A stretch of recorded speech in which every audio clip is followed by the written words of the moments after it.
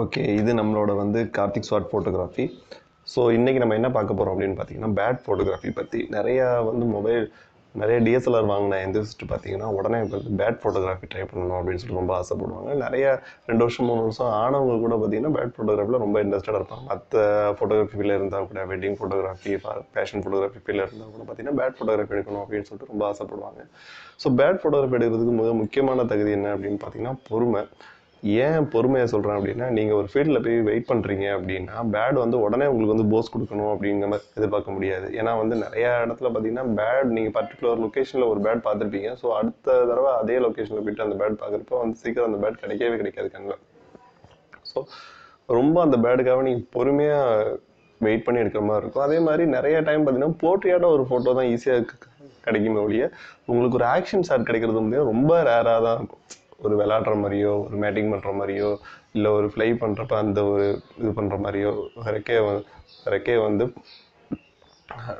இது பண்ணுற மாதிரியோ, இல்லை உங்களுக்கு அந்த மாதிரியான ஒரு ஃபோட்டோஸ் வேணும், ஒரு ஃபைட் பண்ணுற மாதிரியோ ஃபோட்டோஸ் வேணும் அப்படின்னா அதுக்கு வந்து நீங்கள் ரொம்ப நேரம் வந்து வெயிட் பண்ணணும். ஒரு பர்டிகுலர் ஃபீல்டில் வந்து பார்த்தீங்கன்னா வெயிட் பண்ணணும். அதே மாதிரி வெயிட் பண்ணுறப்ப உள்ள முக்கியமான விஷயம் என்ன அப்படின்னு பார்த்தீங்கன்னா, பேட் ஃபோட்டோகிராஃபியில் ஒரு ஹைட் அவுட்டில் வெயிட் பண்ணுறது.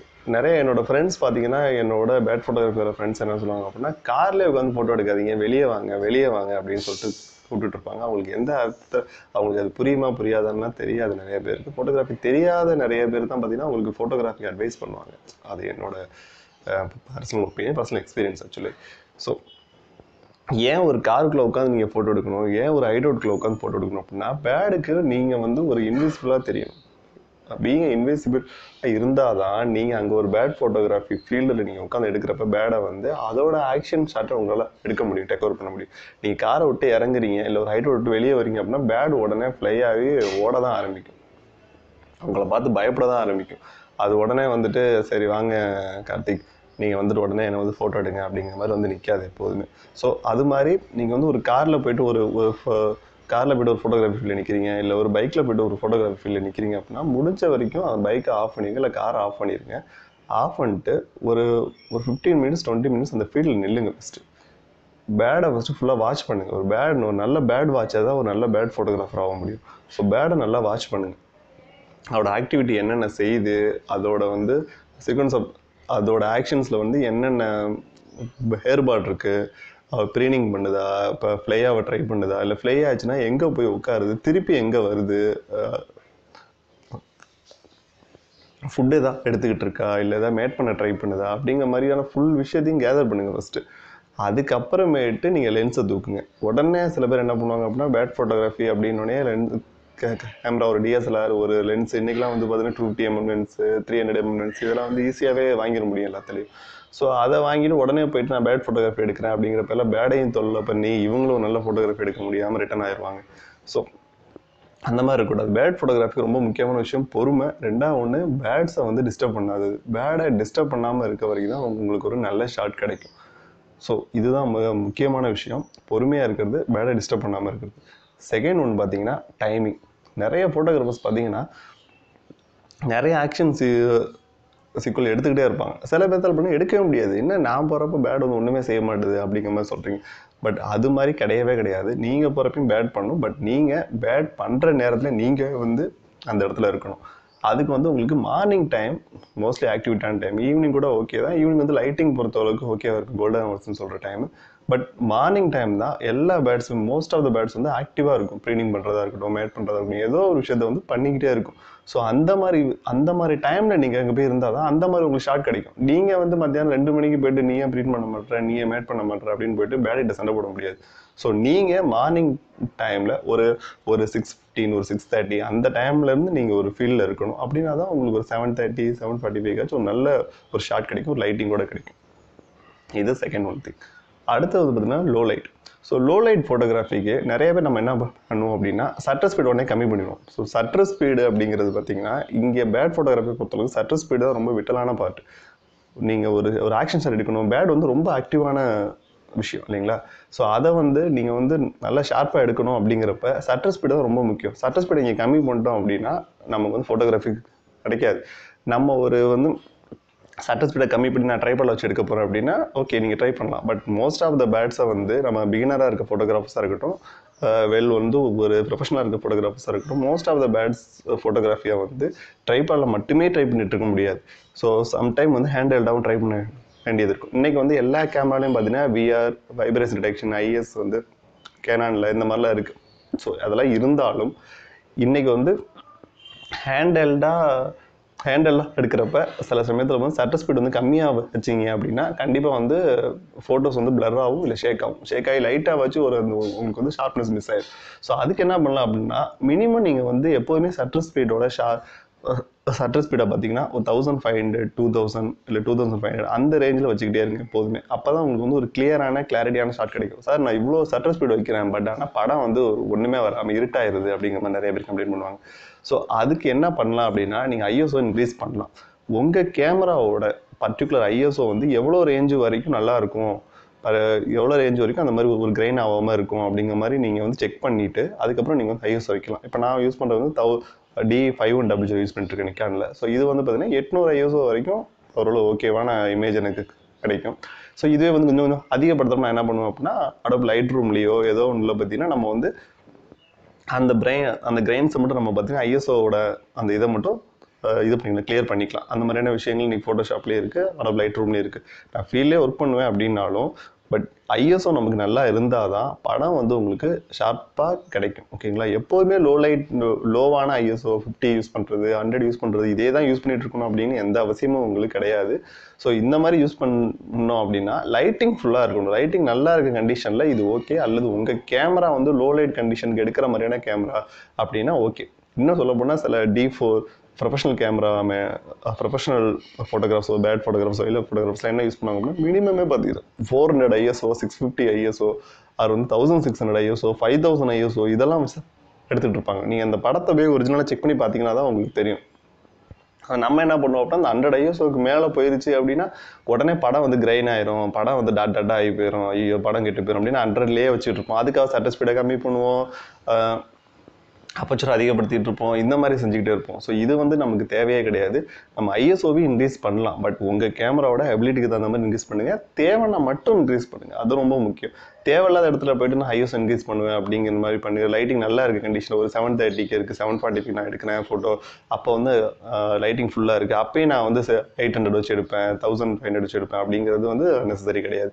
அதேமாதிரி முடிஞ்ச வரைக்கும் பார்த்தீங்கன்னா ஐஎஸ்ஓ வந்து பார்த்தீங்கன்னா ஒரு மினிமம் ரேஞ்சிலேருந்து மேக்ஸிமம் ரேஞ்சுக்குள்ளே ஒரு ஆட்டோ ஐஎஸ்ஓ வந்து யூஸ் பண்ணிக்கோங்க. அது உங்களுக்கு பெட்டர். ஏன் அப்படி சொல்கிறேன் அப்படின்னா, ஒரு பர்டிகுலர் சுச்சுவேஷனில் பார்த்தீங்கன்னா பேடு சில இடத்துல வந்து நல்லா லைட்டிங் கண்டிஷனில் உட்காரும், சில இடத்துல பார்த்தீங்கன்னா ஒரு ஹைட் அவுட் பிளேஸில் போய் உட்காரும். ஸோ அந்த 2 பிளேஸ்லையுமே பார்த்தீங்கன்னா எந்த மாதிரி வந்து எந்த மாதிரியான கண்டிஷனில் உட்காருது அப்படிங்கிறத பொறுத்து ஐஎஸ்ஓ வந்து நம்ம செட் பண்ணிக்கலாம்.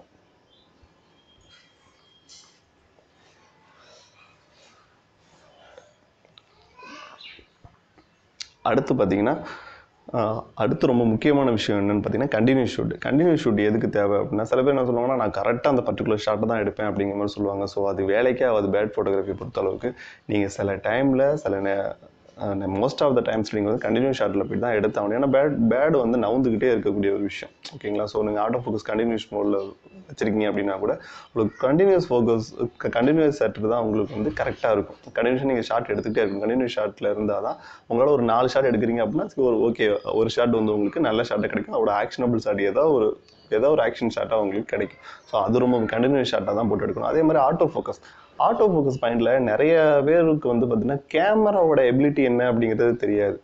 நம்ம ஒரு ஹை எண்ட் கேமரா நம்ம வச்சுருக்கோம், இல்லை ஒரு லோ எண்ட் கேமரா வச்சுருக்கோம் அப்படிங்கிறது முக்கியம் கிடையாது. பட் நம்ம கேமராவில் எந்த மாதிரியான விஷயத்தை செட் பண்ணால் கரெக்டான அதோட ஆட்டோ ஃபோக்கஸ் பாயிண்ட் வந்து கரெக்டாக இருக்கும், ஆட்டோ ஃபோக்கஸ் எபிலிட்டி அதிகமாக இருக்கும் அப்படின்னு தெரியணும். அந்த லென்ஸுக்கான எபிலிட்டி என்ன, அந்த கேமராக்கான எபிலிட்டி என்ன அப்படின்னு தெரியணும். நிறைய பேர் என்ன நினச்சிக்கோங்கன்னா, இப்போ ஒரு 55x250 mm லென்ஸ், ஒரு 55x300 mm லென்ஸ் இதெல்லாம் யூஸ் பண்ணுற 55x200 250 300 இந்த மாதிரி லென்ஸ் ரேஞ்சஸ் யூஸ் பண்ணுறவங்க என்ன நினைக்கிறாங்க அப்படின்னா, மோஸ்ட்லி 5.6 அதாவது அப்பச்சர் வந்து பெருசாக நான் ஓப்பன் பண்ணிவிட்டு நான் எடுத்தால் தான் பேட் ஃபோட்டோகிராஃபி நல்லாயிருக்கும் அப்படின்னு நினைக்கிறாங்க. அப்படி கிடையவே கிடையாது. பேடு உங்களோட அந்த ரேஞ்சை விட தாண்டி தான் எப்போவுமே இருக்கும். ஸோ எப்போவுமே நீங்கள் பார்த்தீங்கன்னா நெக்ஸ்ட் ஸ்டாப்பில் யூஸ் பண்ணுங்கள். 6.3 or 7.1 or 8 இந்த மாதிரி நீங்கள் யூஸ் பண்ணி பாருங்கள். மேக்ஸிமம் நான் எடுத்த நிறையா ஷாட் நல்ல பேட் ஃபோட்டோகிராஃபி ஷாட்ஸ் எல்லாமே பார்த்தீங்கன்னா 8ல் எடுத்தது தான். ஸோ 8 தான் என்னோட லென்ஸோட ஸ்வீட் ஸ்பாட். ஓகேங்களா? அதே மாதிரி இப்போ ஒரு 300mm லென்ஸ் அப்படின்னா நீங்கள் 300mm யூஸ் பண்ணணும் அப்படின்னு அவசியம் கிடையாது. எப்போவுமே ஒரு 250 யூஸ் பண்ணுங்கள், 270 யூஸ் பண்ணுங்கள். அந்த மாதிரி ரேஞ்சிலேயே முடிஞ்ச வரைக்கும் எடுக்க ட்ரை பண்ணுங்க. முடிஞ்ச வரைக்கும் கிட்டக்க போக ட்ரை பண்ணுங்கள். ஏன்னா நம்ம ஒரு 600mm லென்ஸில் எடுக்கிறோம் அப்படின்னா நமக்கு பிரச்சனை இல்லை. நம்ம 300mm லென்ஸ்லாம் எடுக்கிறோம் அப்படின்னா நம்ம கொஞ்சம் கிட்டக்க போய் தான் எடுத்தாகணும் ஃபோட்டோஸை. ஸோ இதை வந்து ஃபாலோ பண்ணிக்கோங்க அப்படியே. அடுத்து பார்த்தீங்கன்னா ஹேபிடேட் சைட்ஸ். இப்போ நிறைய பேர் என்ன பண்ணுறோம் அப்படின்னா பேடை வந்து என்னமோ போட்டி ஆட் பண்ணுற மாதிரி ஒரே விஷயமா ஒரு பேட் இருக்கும் அவ்வளோதான் அப்படிங்கிற மாதிரினா ஒரு ஷாட் எடுக்காதீங்க. எப்போவுமே எடுக்க ட்ரை பண்ணாதீங்க.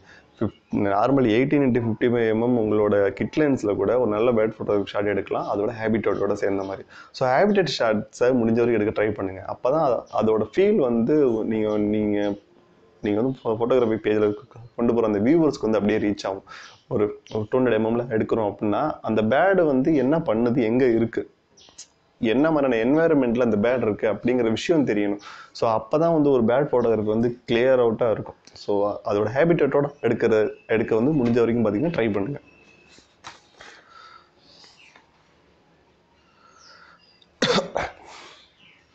ஓகே, பேட் ஃபோட்டோகிராஃபியில் அவ்வளோதான். அதே மாதிரி முடிஞ்ச இப்போ ஒரு சன்லைட்டில் இப்போ நான் ஒரு மார்னிங் வந்து ஒரு 6:30க்கு நான் போய் ஒரு ஃபீல்டில் நிற்கிறேன்னு வச்சுக்கோங்களேன். இப்போ அந்த பேட் வந்து அதே இடத்துல ஆக்டிவாக இருக்குது. ஸோ நான் வந்து செட் பண்ணிவிட்டேன். என்னோடய லென்ஸ் எல்லாமே செட் பண்ணி. இப்போ காரில் யூஸ் பண்ணுறீங்க அப்படின்னா பீன் பேக் யூஸ் பண்ணிக்கலாம். இல்லை நார்மல் நீங்கள் ஏதோ ஒரு பில்லோ ஏதோ ஒன்று அடியில் கொடுத்து நீங்கள் வந்து ஸ்ட்ராங் பண்ணிக்கலாம், கேமரா ஸ்டடி பண்ணிக்கலாம். ஸோ இந்த மாதிரியான ஒரு ஷாட் எடுக்கணும் அப்படின்னு ட்ரை பண்ணுறோன்னு வச்சுக்கோங்களேன்.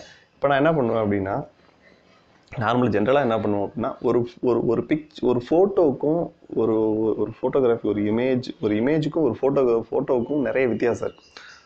இந்த பேட் எடுக்கணும் அப்படிங்கிறது உங்களோட லட்சியமாகவே இருக்கக்கூடாது.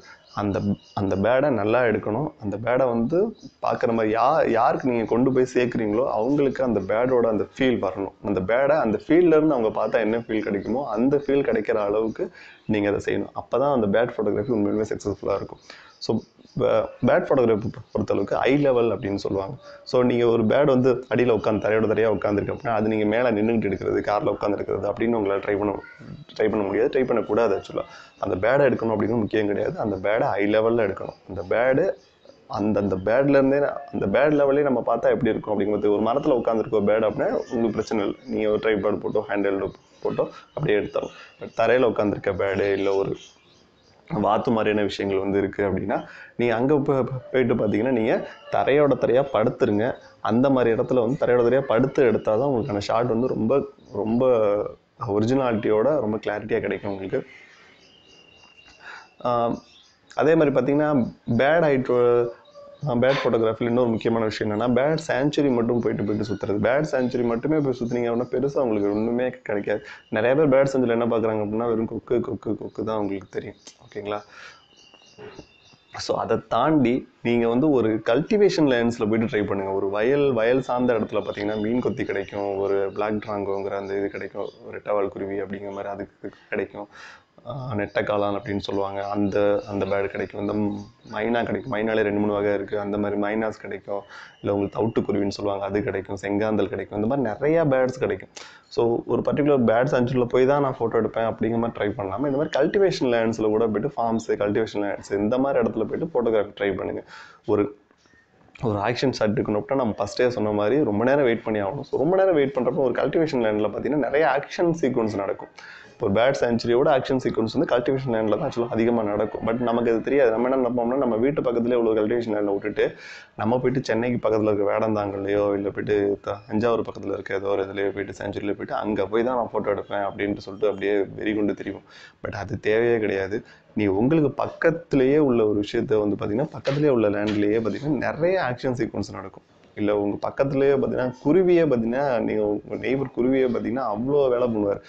தண்ணி குடிக்கிறதா இருக்கட்டும், ஒரு மேட் பண்ணுறதா இருக்கட்டும், ஒரு ஃப்ளை பண்ணுறதா இருக்கட்டும், ஃபைட் பண்ணுறதா இருக்கட்டும், அவ்வளோ சீக்வன்ஸ் நடக்கும். அது எல்லாத்தையும் உங்களால் அழகாக எடுக்க முடியுமா அப்படின்னு ட்ரை பண்ணுங்கள். அதுக்கு அடுத்தது நீங்கள் அடுத்தடுத்த ரேஞ்சு போங்க. ஃபஸ்ட்டு உங்கள் ஏரியாவில் உள்ள பேட்ஸ் நல்லா எடுக்க முடியுதான்னு பாருங்கள். அதுக்கப்புறம் வந்து நீங்கள் உங்கள் ஊர்லேயோ உங்கள் பக்கத்து ஊர்லேயோ இருக்க பேட் சாங்சுரி போய் ட்ரை பண்ணுங்கள். பேட் சாங்சுரி போனாலும் நான் ஃபஸ்ட்டே சொன்ன மாதிரி மார்னிங் டைமில் எப்போவுமே ட்ரை பண்ணுங்கள். இல்லை வந்து லேட் ஈவினிங் ட்ரை பண்ணுங்கள். ஒரு 5:30க்கு மேலே 5 o'clock மேலே. அதே மாதிரி பேடை வந்து எக்காரணத்தை முன்னிட்டு டிஸ்டர்ப் பண்ணி ஃபோட்டோ எடுக்காதீங்க. நான் ரீசெண்டாக வந்து இது போயிருந்தேன், வடூர் பேர்ட் செஞ்சுரி போயிருந்தேன். ஸோ அங்கே என்ன பண்ணுறாங்க அப்படின்னா, சில பசங்க என்ன பண்ணுறாங்கன்னா, அவங்களுக்கு போயிட்டு பேடை தூக்கி கல்லை தூக்கி போட்டு ஃபோட்டோ எடுக்கிறது இந்த மாதிரியெல்லாம் செஞ்சுட்டு இருந்தாங்க. ஸோ இது வந்து எத்திக்கலாவும் சரி கிடையாது. அது நீங்கள் போட்டாலும் அது வந்து அதோட இஷ்டத்துக்கு பார்க்குற அந்த ஃபீல் உங்களுக்கு கிடைக்காது ஃபோட்டோகிராஃபியில். நீங்கள் தேவையில்லாமல் ஒரு விஷயத்தை பண்ணி பேடையும் டிஸ்டர்ப் பண்ணி உங்களுக்கு ஒரு ஷாட் கிடைக்காம போய் ஒன்றுமே நீங்கள் பண்ண முடியாது. எதுக்கு நீங்கள் வேஸ்ட் பண்ணுறீங்க அப்படின்னு தெரில. இந்த மாதிரியான ஆர்வ கோளாறு எல்லாமே வந்து பேட் ஃபோட்டோகிராஃபிலே வர வேணாம். என்ன கேட்டால் பேட் ஃபோட்டோகிராஃபின்ற எந்த ஃபோட்டோகிராஃபிக்கு உள்ளேயும் வரவே வேணாம். அதே மாதிரி லைட்டை வந்து பார்த்தீங்கன்னா, நீங்கள் நேச்சுரல் லைட்டு தான் யூஸ் பண்ணணும். முடிஞ்ச வரைக்கும் பார்த்தீங்கன்னா ஆர்டிஃபிஷியல் லைட் யூஸ் பண்ணாதீங்க. சம்டைம்ஸ் நீங்கள் ஆர்டிஃபிஷியல் லைட் யூஸ் பண்ண வேண்டிய டைமும் வரும்.